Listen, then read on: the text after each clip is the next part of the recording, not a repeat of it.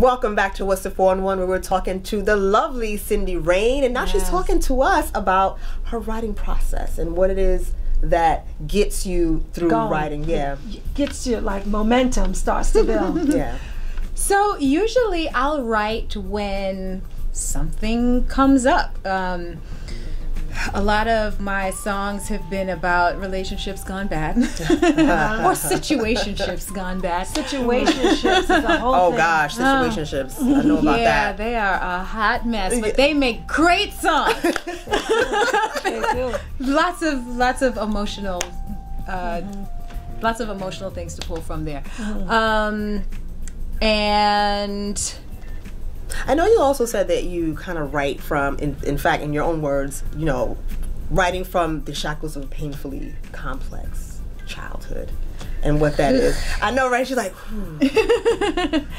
So part of my story is that I grew up with very, very low self-esteem. I was bullied a lot in school.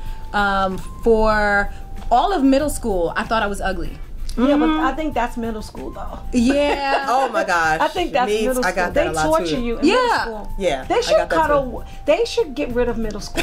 But then what happened in high school? But there's no place for it. You know what I'm trying to say? It's just these awkward years where you're like raging hormones and everybody's mean and evil to each other, and then you have to deal with that and contend with that through life. Right. Yeah. Right. Exactly. They just stretch it out. Stretch elementary school to like about 7th grade, and then pick it up in high school in 8th grade. Leave it alone. It would happen in 6th and 7th grade. Then it's gonna happen. That's just the years when it's gonna happen. But at least you're with the kids that you were with when you were a baby, as opposed to all these new kids. That's what it is. All the cluster of the new kids trying to fit this puzzle back together for this little bit of time.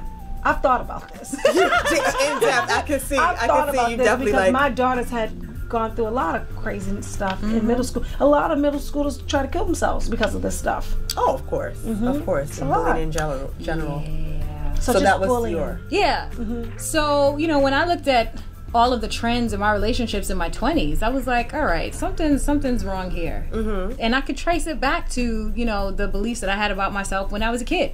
So my wanting to become an artist, it just led me on this journey of, okay, how do I fix my self-esteem? Because this mess, like, I can't take this with me where I want to go. Right. And so how'd you fix it? Yeah. Like, how's that? Well, I mean, how are you fixing it? Because it's a continuous thing, right? Because this little ugly dumb girl always comes back and is like, you ain't good enough. Shut the fuck up, bitch. You gotta get a check. Yes. Okay. I'm getting her in check right now. Right. But yeah, working with my coach has been very helpful. I've done a lot of body work. I've done What's body work? What is body work?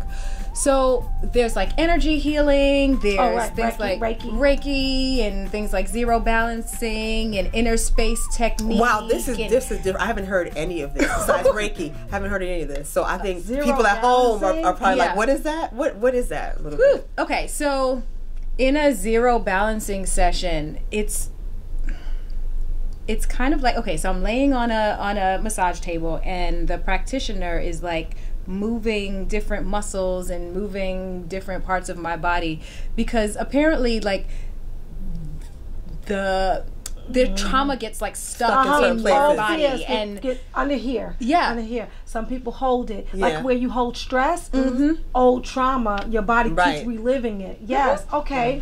And getting it out. Yeah, getting it out. And like the fluid in your body gets stuck when, certain traumatic experiences happen. So like it's kind of moving those things around. I had a session with a bioenergetic therapist where we dealt with a lot of the tension that was stuck here for me.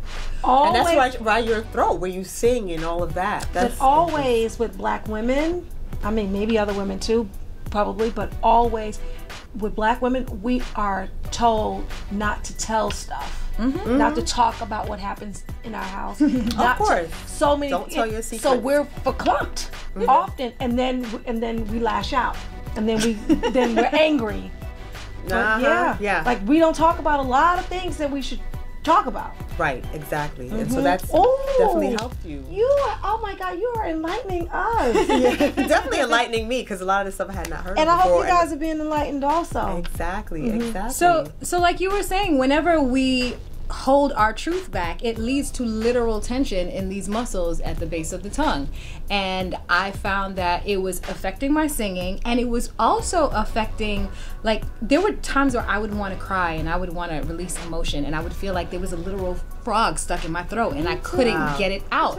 But like doing some of this therapy work has allowed me to just release all of that, and it is changing my singing, and it is allowing me to just throw it all out there and just cry. Like, if you ask me how I'm doing and I'm not doing too well, I will tell you the truth, and I just might cry, and it's gonna be okay. I know, that was what in the song. That was in the song. I'm like, oh my God, that's what it is. That's a beautiful thing. That is a beautiful thing. Yeah, and so you're just feeling like freedom. Yes. Right. Yes. I like that, Amika. Like allowing myself to just feel the full range of my emotions, because when I allow myself to feel my pain, then it makes the joy real. It's not like a mask. Right. And then you're like you're more creative too when you're feeling the full range of your emotions, right? Once you get to feel it, you get to heal other people, because it's all about the onlooker, right? And what they see and how they relate, right? Because it's about your truth. Yes. And truth sees truth. Yeah. So if I'm being fake, then no one is going to resonate with it. But if I'm, putting myself out there and being honest, then that's when someone goes, I felt the same thing. Right. So exactly. This is preach. So then wait a minute now. So I know that now, because this seems like a very new you. And so if this is a very new you, tell us about your relationships. Because that has to change too. Because once you start doing inner work, you can't deal with the stuff that you wasn't serving you before. So how does that work? Because that's the difficult part. No, the relationships all fell away. Yeah, everything that was not serving me, or everything that I didn't feel was at celebrating you, or at a. Release it, Cindy. My standards have gotten a lot higher.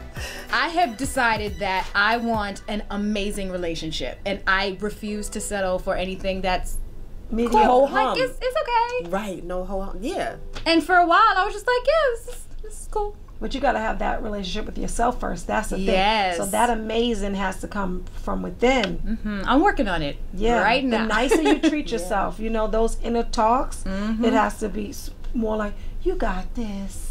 I like this. This is talking to yourself. Be nice to yourself. Be nice to yourself. Get up there, show it. And I'm like, relax. You're being abusive, Onika. That was literally me a couple of weeks ago. I did a Facebook Live, and I played classical piano from memory for the first time since college. And usually if I'm playing classical piano or anything musical, like, I'll always harp on the mistakes and be like, you messed up. Yeah, you messed up again. But during this 5-minute piece, I was literally giving myself a pep talk, like, it's okay, Cindy, you can do it. And you just have to be it's all right. That's sweet to yourself. You have to treat yourself like white people treat beautiful white children. It's just like, oh, Nika, you are so he's like, you okay? What else do you want to do now? What else do you like? It has to. It's gonna feel inauthentic until it's right. They know a lot. I'm telling you, they study culture. That's what they do. Right. They can colonize it. But I'm just saying, follow them. Okay. So, I don't know why I did that. I'm sorry, guys. We're going to be right back with part 3 of our interview with Cindy Rainne. We're going to be talking about bringing it right back to music. Keep it locked.